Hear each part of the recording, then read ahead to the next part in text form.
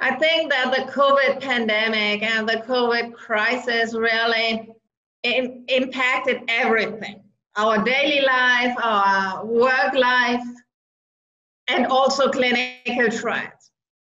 And I think all academic centers and also all other trial centers tried to keep patients as good as they could in the clinical trials, treated them per protocol under maximum of safety.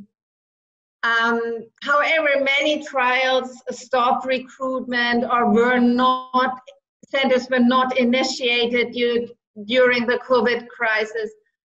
Resources were put on other